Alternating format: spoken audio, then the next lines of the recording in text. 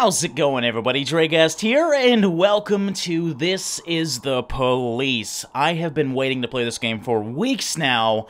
It's just been so many games releasing as of late, I didn't want to overrun you guys with new games on the channel, which realistically I have been because there's so many new series going on, and I apologize for that, but I cannot overlook this one. I want to share it with you guys, and I want to experience it with you guys, so we're going to do a playthrough of This Is the Police. Now, brief explanation of the game. It is a strategy game where you are a chief of a police station, but it plays more like you're a dispatcher for a police station. Basically, you have to choose how many units you want, and you also have to train your units. You have to keep your employees happy, if you will, in a very troubled city. This city has gangs, it has crooked government, and it just is so damn fun. The storyline is amazing, and the gameplay is just as good. So let's stop talking about it, and let's actually get into it. Now, I will warn you guys ahead of time, for people who don't like storylines or cutscenes, this is a heavy cutscene game. Some of the cutscenes are upwards of 5 minutes.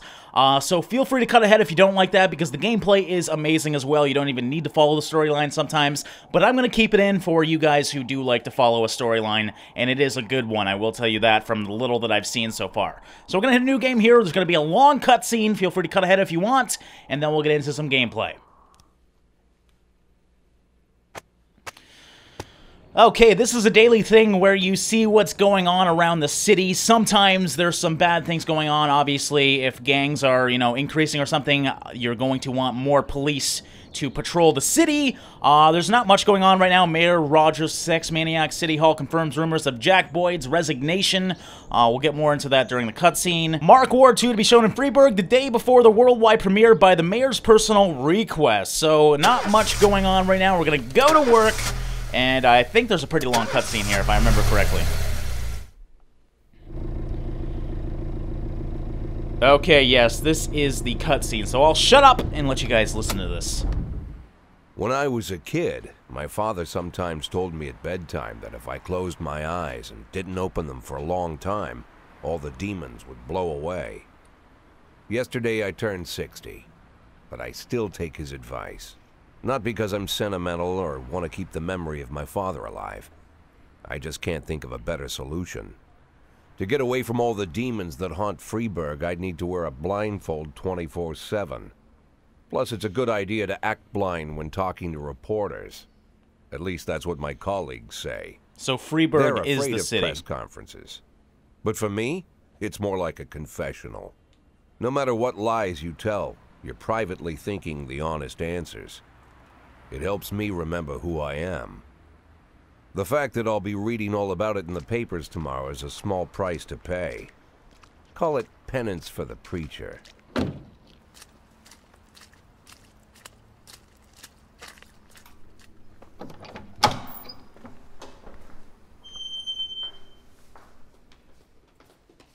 This is the first time I'm afraid of those answers my mind has given me.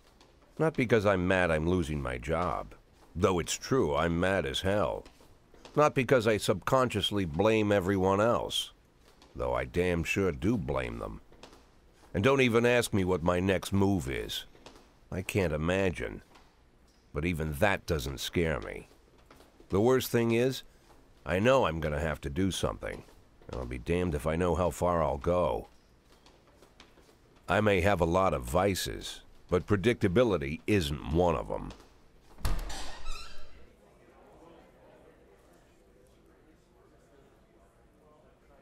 I learned a long time ago how to drive away the swarming demons.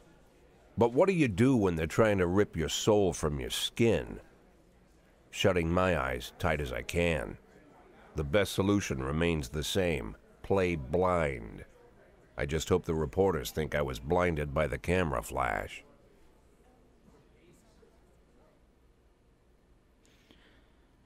Okay, so we're at a news conference here. Good morning. Yesterday, the mayor's office officially announced your resignation. Did this come as a surprise, or did you not know about it in advance? I've been expecting this bullshit from the mayor. Ooh, I don't know if I want to be that aggressive. I want to be nice to the government right now. I still don't know if I want to be a crooked cop or not. I'll say the mayor discussed it with me. Mayor Rogers told me that he wants a fresh face running Freiburg PD, so no, it didn't come as a surprise. Do you already know the name of your successor? No. You know what? I'm just gonna be silent. You know, he said don't tell the press anything, so that is exactly what I'm gonna do. After the recent corruption scandal, your deputy Francis Kendrick said he was looking forward to resigning. If the mayor offered him your position, would that change his mind? I'm gonna say no way in this regard. I still don't fully understand the storyline, so I'm a little confused. He's made up his mind to leave. I don't see anything affecting that decision. I actually forget who Kendrick is. Although Kendrick was acquitted, many still believe that the police are cooperating with the mafia. Do you have anything to say about this? Ooh, okay, yeah, definitely gonna say no comment here. A lot of these are bad things to say, especially to press, so we will just say nothing. Usually I prefer answers to all your questions, but this situation I have to say no comment. Do you think your personal relationship with the mayor could be the reason behind your retirement? Definitely not. That's just not possible. Mayor Rogers is a true professional and he makes his decisions carefully. There's no place in our jobs for hard feelings. Thank you. Okay, so that's it, and I think now... Oh, shit, there's another cutscene. How's the back today, Mr. Boyd? Same as usual. How did the press conference go? You can read about it in the newspapers tomorrow. Don't let anyone in. Even Mr. Kendrick? Especially Mr. Kendrick.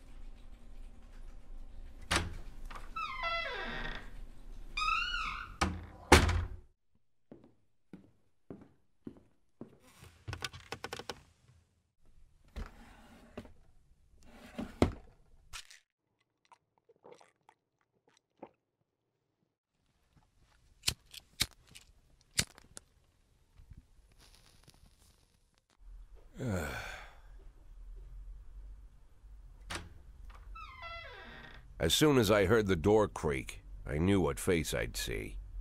When I tell Emma not to let anyone in, there's only one man it could be. Rude, arrogant, no warning. That's Mayor Rogers in a nutshell.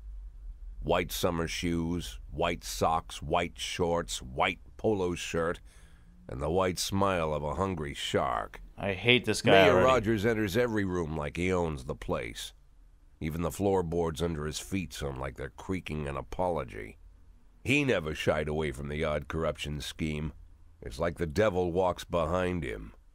In the movies, the villains controlling the city play golf with the judges. Rogers plays tennis with them instead. That's about the only difference. Jack, I was hoping to catch you after the press conference. You ran away so quick. There's no smoking at City Hall. No reason for me to hang around. Well, this morning I signed a ban on smoking in all public buildings. Soon you won't be able to smoke here either. Soon enough I won't be here at all. That's what I wanted to talk to you about. The people of this city like you, Jack. The police chief of all people. Don't betray that, Jack. Don't get wrapped up in any schemes. Sit nice and quiet for the next 180 days, and you'll be remembered as a hero. That's the only thing that you still have left. Be the hero. Then how am I supposed to scrape together a retirement fund? You had a million chances to secure a luxury pension, one that even I would have envied, although I've never set aside any money for myself. I'm not planning to retire anytime soon.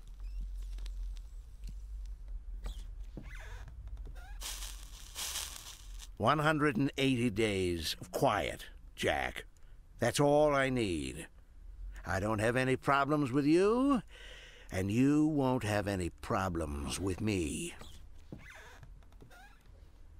I have a new assistant, Troy Starr. If you have something to tell me, call him. But try not to bother him. He's a busy man." I'll do my best. "And quit smoking at the office. One of my friends will be using it soon."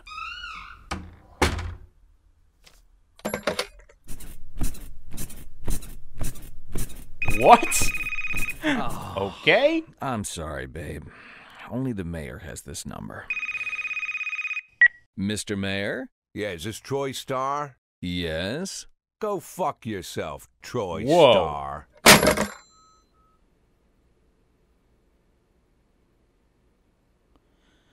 Okay, well that was an eventful day one. A lot of cutscene, as you guys can see. So we're probably going to have a longer episode, this first one, just so you guys can actually see some gameplay of this game.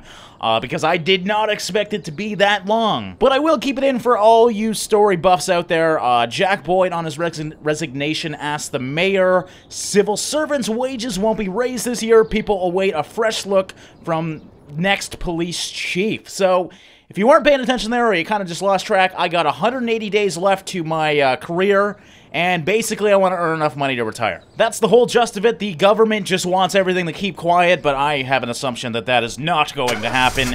Let's go to work, and hopefully this day we can actually dispatch some people and do the actual gameplay. Cops don't Oh use my the god, police station okay. cafeteria This is just anymore. rough for me, but Some I'm kind of excited to get into the stigma against gameplay. Sitting shoulder to shoulder with your partners. Everybody just takes snacks from the machines or grabs a meal and hammers it down in the corner like a vulture on a corpse. The main thing? Don't look into anyone's eyes. Could be construed as an invitation to sit together. The only people eaten here are ghosts.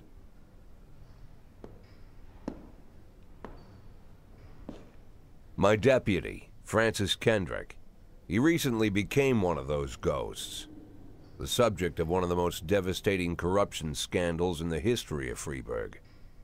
No evidence to support the accusations, but everyone knows Kendrick's days are numbered.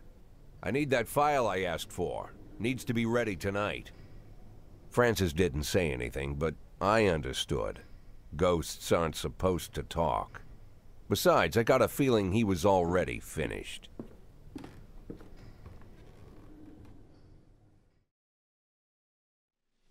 Okay, finally, would you like to see tips on how the game works? I'm a 60-year-old police chief, a few months away from retirement, and I don't need anyone telling me how to do my job. I have played enough to know how to play, so we should be totally fine. So we're currently on shift B. We have 2 shifts, obviously, as with most places. One shift works the night, one shift works the day. Now, I'll briefly go over these cards for you guys. The top star is how proficient they are. An average unit is about 150. Anything higher than that, they're going to be a really good worker. Anything lower than that, they might need some backup. The side, that little green bar, is their energy bar. You can make them work overtime and everything, but if that drops down, they will, at least I believe so, work worse, you know, make mistakes and everything, and that is not good. And finally, you can see this little badge in Coachy's Corner. Coachy's Corner, that sounds funny. Anyways, that is a promotion, essentially. So if you send out that promoted unit with any other unit, they will work harder because they are essentially working with their boss. You can also award these. I think it's weekly. You get 1 to award to someone, and that will help them out, give them a boost. Obviously, once you get promoted in your job, you're going to work harder, and that's exactly how it's used. And you can stack them as well. I can make this unit even more promoted if I do want to. This down here is my detective team. These guys will do, you know, basically FBI stuff. If there's a murder scene, they will try and figure it out, and then we have to plot together what happened. I haven't actually got too far into that, so I don't know much about them yet, but the generic police workers, I do. So let's start today and get into the actual gameplay. Okay, and here we are in our shady city. What the hell? What? I don't even remember what that was. Okay, well, that is the police station, I believe, right here. And we did our first call in Everyday Mall. We got a hit and run here. A married couple exited a convenience store and saw a van in the parking lot over a homeless man who'd been digging through a trash can. The driver jumped out to help, but once he saw that he'd hit a bum, he got back in the van and quickly drove away. So I don't see that there's going to be any sort of threat here, so we are going to send Purdy and Price. Oh god, Price is like the worst unit ever. I'm almost scared to send her out in case she screws up everything. Oh, and we do got another call already. We got a fight. A theater manager reports that during a show of Citizen Kane, a drunk man attempted to force his way into the theater carrying a snowboard decorated with the word Rosebud. When he was denied entry, he violently attacked the cashier and is currently fighting with the theater's security guard. Okay, well, there is a fight going on, so we're going to want a decent unit. Let's send in Yancey and then something smaller like Austin here. There we go. So now, as you can see, we did send out these units. You can see them on the map. They are going out to the crimes. It's going to take them a while to resend them out, so this is where the strategy comes in. You don't want to send too many people out, because if a big crime comes in, you're obviously going to be understaffed.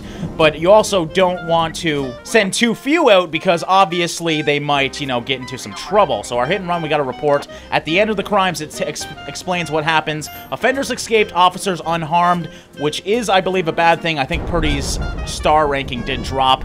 Generally, they get discouraged when bad things happen, and if they do well, they increase their ranking. So we also got the fight here. Hopefully this one worked better. Yeah, offender caught, officers unharmed, civilians unharmed. So I got plus 10 for Austin and Yancey.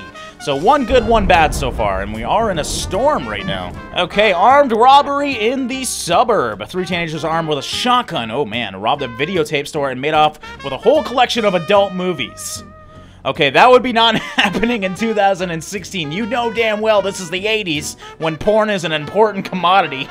The criminals fled in a car, but the store manager wrote down the car's license plate. The owner is one Janet Brown, who lives in the suburbs. Okay, I don't think there's going to be much of a threat here because, well, they already ran off.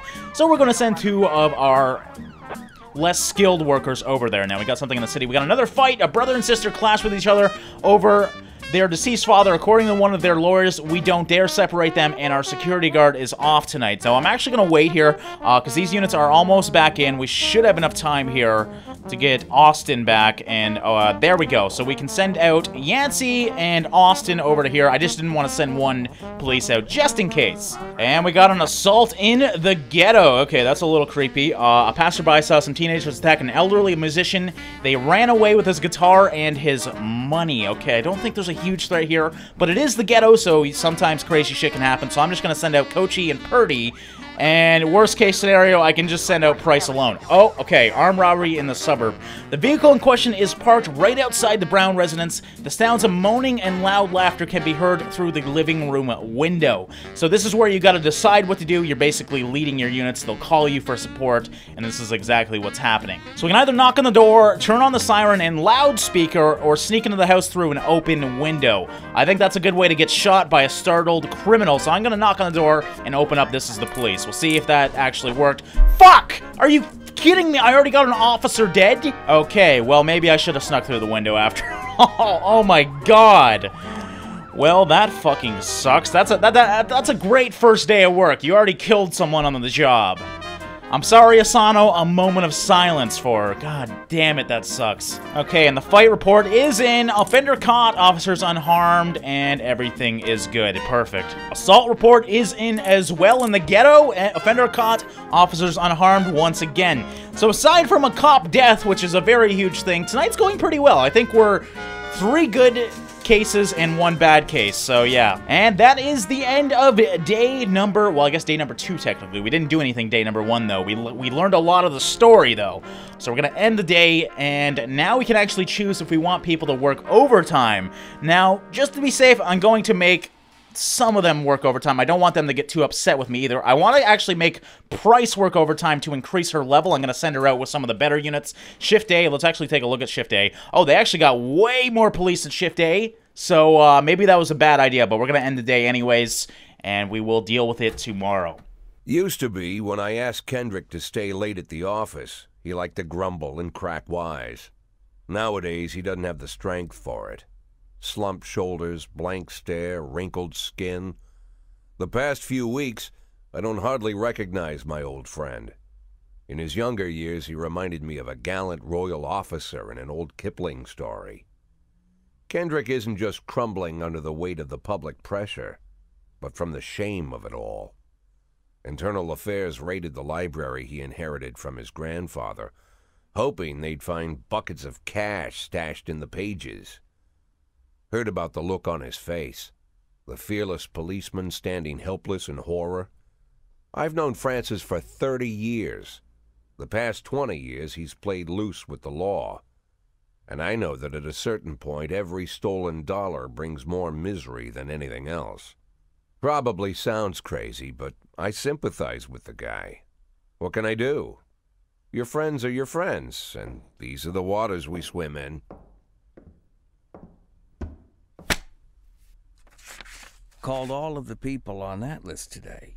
Now they know you're in business, so you could get a call from any of them. You don't need to worry about any of them. I've cleared them all. And what kind of business are we talking here? It's nothing too serious, just like you asked. Should be just a few small favors. Payments will vary depending on the situation and who you're dealing with. How much are you looking to earn? $500,000. $500,000, that's what Why I want, not okay. a whole million? Because everybody wants to take $1 million. Figured I'd try something different. $500,000 in 180 days? Well, you could earn it all above board if you netted all the big fish and hit all your bonuses. Never knew you for a fisherman. Well, you never got into my business, and I'm not trying to get into yours. But be careful about bringing in any other cops. Sooner or later, they'll put the finger on you. And one more thing, Jack. I remember what you said, but I should probably add one more name to that list. Christopher Sand. Sand. Oh, insert creepy music. Christopher G. Sand. Everyone knows the name, but few could tell you who he is. The old man stays away from the spotlight. Always wears old-fashioned jeans and knitted sweaters. Gives to charity. Rarely attends social events. An avid hunter, I hear. Even dabbles in poetry. You'd never guess he's the head of the oldest and most powerful gang in the city. Goes back as far as his great-grandfather. And Sand is strict about following the old rules. He rarely involves himself in commonplace murders and robberies. Hardly needs to intimidate anyone to get his point across. The people who work for him each have their sphere. They provide protection where needed, even work with the authorities when they want to make a deal. Meanwhile, Sand pulls the strings without getting his hands dirty. People sometimes mistake his quiet approach. A couple years ago, an arms dealer decided to expand its business without asking permission, and his whole family paid the price. In 4 weeks, Sand killed 31 people. Jesus. Old men, women, even a few teenagers. And Sand's people made sure every paper reported it. Frank, I don't want to hear you say that name again. Jack, please, listen to me. I'm in with these guys. We agreed, Frank. That's not the kind of business I'm into. I don't go there. Never have, never will. I don't know about that, because I control you. Yeah, we are definitely going to work with the Mafia, by the way, guys. That's how you earn money, is going against the law, let's be honest here. Francis Kendrick announces retirement date. Legendary singer Gennaro Crespo comes to Freeburg. Construction of Cinema Museum postponed again. So we don't have to worry about the singer. That's going to mean there's probably going to be a concert, meaning more crimes, possibly.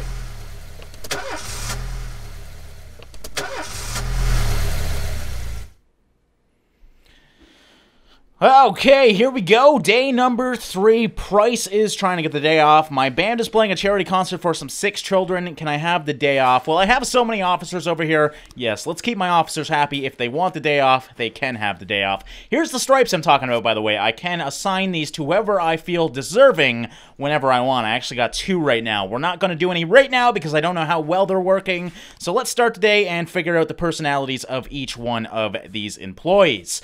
Now, this is actually where we get to choose the song of the day as well. We'll just go through this list here. We'll start with the first one. There's some great music in this game, so I'm going to try and play these as often as possible.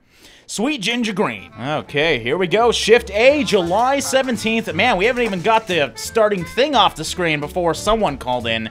Vandalism. We received a frightened call from a local cathedral. This morning, the abbot discovered that someone entered the old cemetery during the night. The old yard's tombstones are painted with satanic symbols and have been broken into pieces. Seems there are even marks from a shovel, but the abbot would say no more. Okay, that sounds pretty risky, actually. There might be some crazy-ass Satanists over there or something, so we're going to send in 2 decent units, Vandal and Yancey, and we'll see what happens there. We can actually recruit some people as well. We want to do that during the day.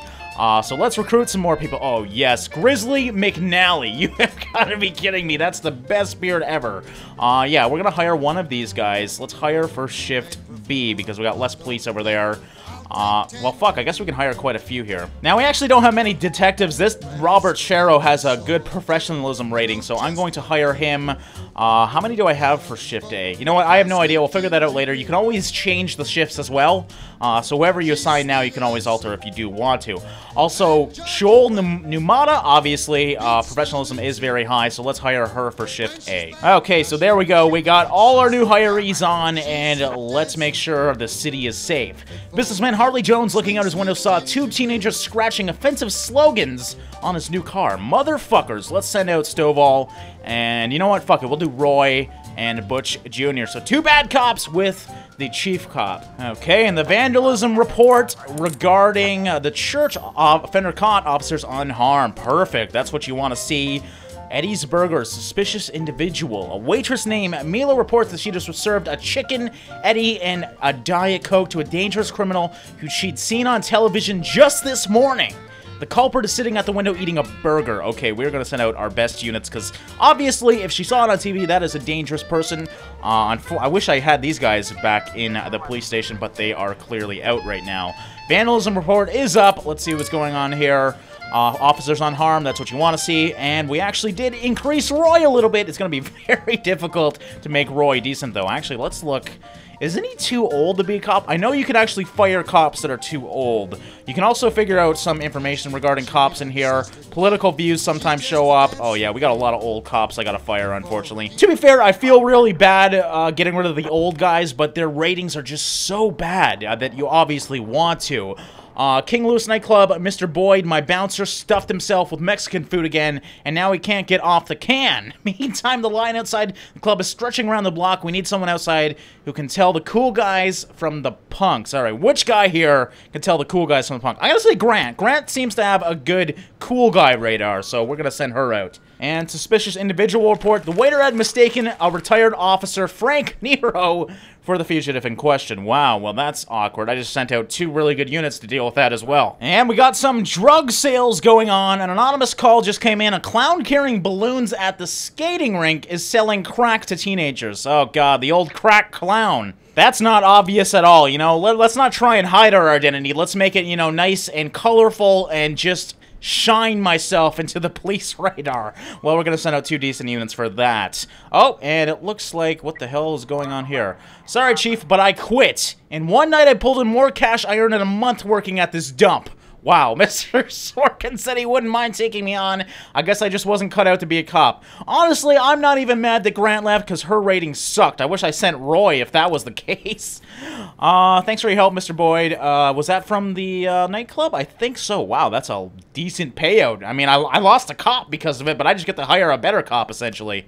Suicide threat. A naked man carrying a canister of gasoline has threatened to set himself on fire unless his favorite chewing gum becomes popular again. That is the worst first world problem I've ever heard of. Like, who would kill themselves because their chewing gum isn't popular? Like, that is such a hipster thing. Alright, we're gonna send out Stovall, and I think I'm actually gonna fire Roy, so I'm not gonna try and increase Roy. Birch Jr. or Birch, okay? I didn't even realize that, but this is son and father right here. That's kind of awesome.